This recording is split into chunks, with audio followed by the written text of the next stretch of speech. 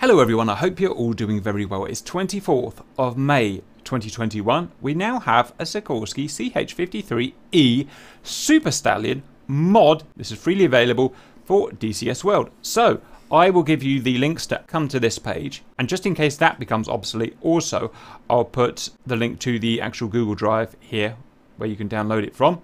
First of all, credits. Various people were involved in this kind of community mod, so I'm not going to read everyone out. Those are the guys there if you want to come and see who should be credited. Next, we're going to click on this link here. Ping. We're going to click download. Then go to the downloads area of your computer or wherever it's likely to download. You'll be presented with a zip file, about 380 megabytes. Double click in there and you get the folder. Right click, copy, let it copy. Then we're going to go to our saved games area, which for me is C drive, users, me, saved games. Sorry, I'm going a bit fast, but you should all know this by now anyway. DCS or DCS Open Beta. I'm running DCS Open Beta 2.7, the latest version as of this date. If you haven't got a subfolder called mods, make it and call it exactly that. Same thing with aircraft. Right click and then paste, and you can see I've already got it. Next, we're going to start DCS 2.7 Open Beta. We're in DCS now. If it's installed correctly and everything's okay, then at the bottom along your installed modules somewhere you should see CH-53 DCS 2.7 there. Next, let's set up the controls. So, options, controls, select the CH-53 here. First, we're going to set up the axes. If it puts anything in here by default, just clear it, and you can do that by clicking on each column and click clear category. Very simple. All you need is roll cyclic, which just set your joystick left and right, pitch cyclic, joystick forward and back, and you can put a curve on there if you want, and I'll show you how to do that in a minute. Pedals for your pedals, or maybe you would have a twist stick instead of pedals. So I'm going to have my pedals there, like that. And if we want to add some curve to them, we can. So axis tune, and you can add some curve. The amount of curve is going to depend on the particular device that you're using. And then you'll need collective. And so that's going to essentially be your thrust lever on your throttle quadrant. Next, starting from the bottom going up, weapons. You will need weapon release. I don't think it actually does anything at the moment, but it will do. Target turret commands don't seem to do anything at the moment. Master arm you don't need. Gun selector, I've added it on because it's quite hard to click the knob when you're flying. Gun fire, just as my main trigger. Change weapon, I don't think it does anything, but I bound it just in case it does do something at some point. Next, night vision goggles. I didn't change these, but just so you can memorize how to turn your night vision goggles on and the gain up and down. Lighting, just so you can memorize how to do these various lights if you want to. Crew control, just so you can know which keys go to the different crew members, and if you're in a multi-crew, how you can request control of the aircraft. And finally, countermeasures. I bound them for flare and chaff, and that's all you have to do. So very easy to set up. Okay, now let's go and set up a mission. We've started a new map on the Syria map. We're going to go to somewhere where it's suitable for a helicopter. We're going to click add new helicopter group. I'm going to put him down there. From the type, we're going to choose obviously the Sikorsky CH-53. We're going to make his skill client or player. For single player you can, but client is usually the best idea. We're going to make him take off from the ground cold, so we can do a cold start. Next, let's arm him up. Payload screen. From left to right, we have a hook, and we can carry container or cargo. It's not really working at the moment, though, at this stage, so I would suggest not doing it. Marines, we can carry Marines, and if you look inside, you can see their little faces modelled in there, which is quite funky. You get a series of different liveries you can choose from here. Winch is sort of working, sort of not at the moment. The winch will go up and down, but it won't react with the cargoes at the moment, so I would leave that off. Cargoes, we've got some cargoes here, but again, we can't actually deploy cargoes at the moment, so there's no real point of it. We can have a guy at the back on the ramp with them too, which is quite cool, but I want to be able to move the ramp up and down, so I'm going to turn him off. We can have guns left and right. Don't think this is realistic, but you know, this isn't a super realistic mod. It's just not that kind of thing. So I'm going to have guns left as a GAL 19 or a minigun. We're going to go in a minigun, guns right, and I have a minigun there. They just fire from these pods here, but they're not modelled at all other than actually being able to fire. Man left and man right. This is realistic as far as I'm aware. You can have a man there, and you can use him, with an M2 in this case. I thought the real aircraft could have miniguns there as well. That guy there as well. Haven't worked out what plank is, but we can't do anything there. So that is our armed up Super Stallion, and we're going to have that colour there, I think. Turn the fuel down so we're not super heavy. We're now going to save that. We're going to add a few more slots, and we're going to jump in multiplayer with Simba. We're in multiplayer now in a pair of cold-started aircraft. That is Simba there without the landing gear. And just for size comparison, that is an Mi-8 there, a massive transport / attack helicopter, and we've got a scout helicopter there. And this is the first thing I've ever seen that makes the Mi-8 look relatively small, as you can see. Okay guys, let's do a cold start, then when she's started up, let's play with the various functions just for fun. Again, this isn't a super serious, super realistic mod. It's, I guess, somewhere in between fun and realism. So, first, battery, ping. Next, we're going to press and hold home, which is the start button. Pressing and hold. Watch that gauge there. Sorry, I haven't found a way of zooming in yet. And get above 13.13%. While holding home, we're going to press end. And we're going to watch this idle cut-off move here. Zap. Watch the tachometer rise again in percent. And just get it all the way until it stops moving up. Hopefully you can see that.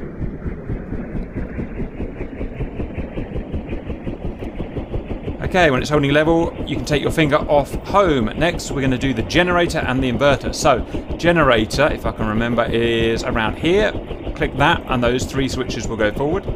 Next, I'm going to get in the left seat by pressing the 2 key. I'm going to go up here and look for the inverter, which you'll find there.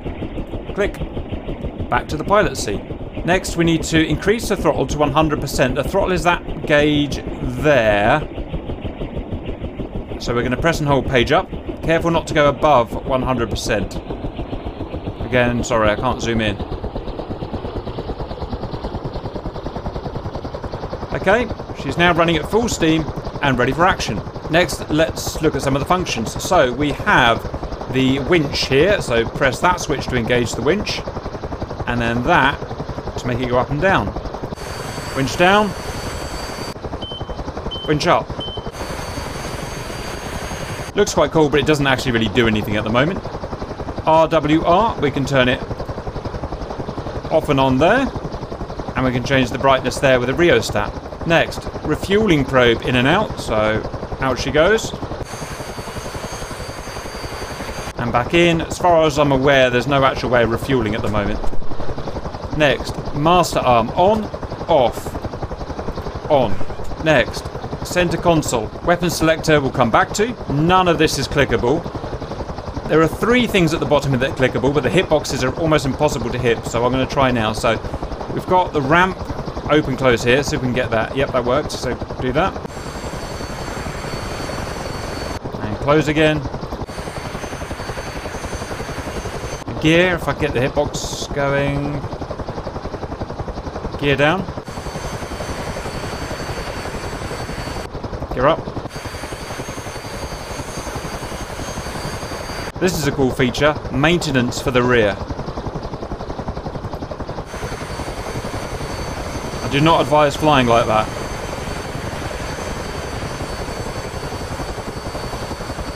Better put that back on.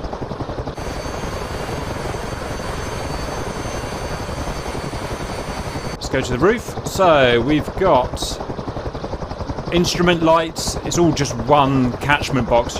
One click will do them all basically. That is needed, so get that done. Battery we've already done. What else have we got that works? That works. Throttle is already maxed out. We've got window wipers. Ping. We've got position lights, landing lights, rotor blade lights. Press 1, you get the main cockpit position. 2, you get what he calls the instructor position. 3, you get the gunner position. Press the trigger. My gun's not firing. It's jerking about but not firing. Do you have master arm on? It should be pointed down. Oh, right. Right, sorry, I had my master arm in the wrong position. My bad. We've got that. Unfortunately, we can't swing it about and aim it at the moment, or certainly we can't find any way of doing it, which is a bit annoying. And 4, the other position. You can look round and you can see the rest of... There are my GIs that I put in. I suppose you can see cargo if you put in as well. Also, I've got forward firing guns. I use this switch here to change from Right forward firing gun, left forward firing gun, both forward firing guns. Simba has wisely got out of the way. Pull the trigger. Gunners, which are my side gunners. Cargo 1 and 2. These are presumably to deploy the cargoes, but that doesn't do anything at the moment. So that's the various features. Anything else before we go and take off Simba and find some baddies? Nope, that pretty much covers it. Okay, you can see my cyclic at the bottom there. You can see my rudder. I know it's not called a rudder pedal in a helicopter, but I'm going to call it a rudder pedal. And you've got my collective there. So let's go. Now the flight model is very, very sensitive, a bit like a Gazelle, and reacts very quickly for such a big chopper. So just, you know, just be super careful with it. Make very small inputs, otherwise it will just fly around like a crazy ballerina. Up we go. It is a external flight model. As far as I'm aware, there are no simple flight models available for helicopters. I'm going to follow Simba. Simba heads south, basically that direction, I think, and see if we can find some bad guys to shoot. So the compass works, and the MFD in the front in green. Yep. Compass also works. See the ADI working. Yep. It looks like all of those passive gauges are working as far as I can see. HSI looks pretty cool. Right, now, baddies on the 9 o'clock here. Got no way of aiming at the moment. Running in on baddies.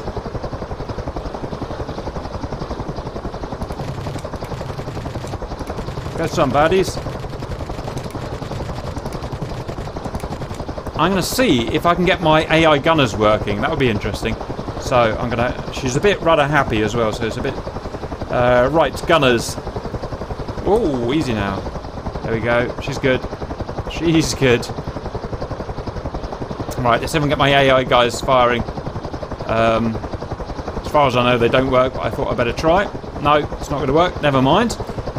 Next, let's try multi-crew, Simba. If you step out of your helicopter, I'm going to land mine, and once I've landed, then you can come and enter mine, and then we'll see. I mean, mods and multi-crew rarely work, but we'll give it a go. I'm just going to go and land. Try to land.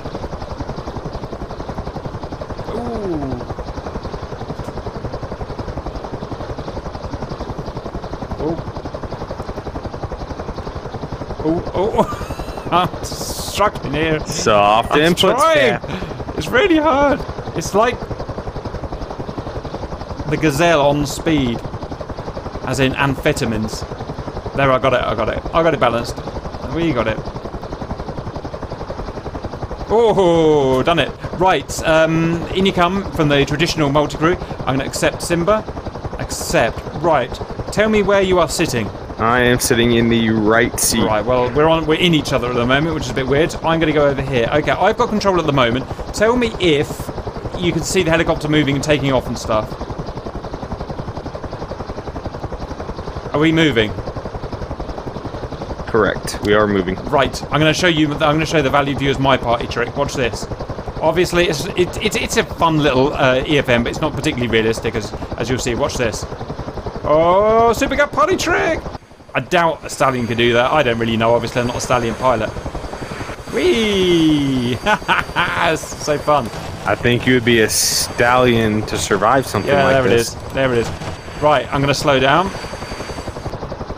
Oh,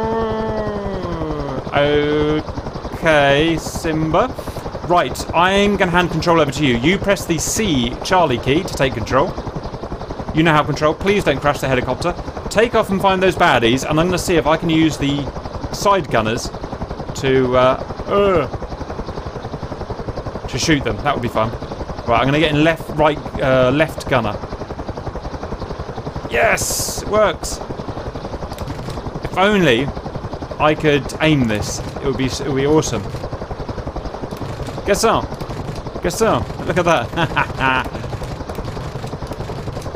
Yes, sir.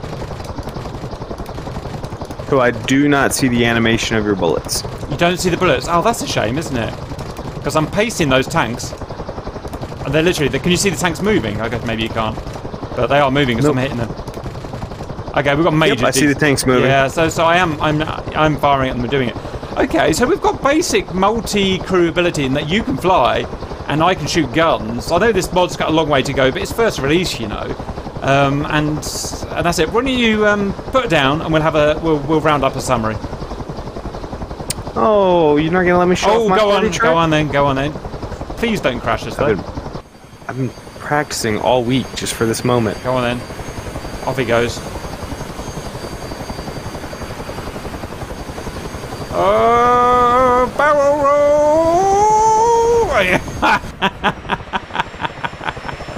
Whee! Well done, Simba. We're very proud of you. Now go and land it, please. Okay, valued viewers, so let's summarise.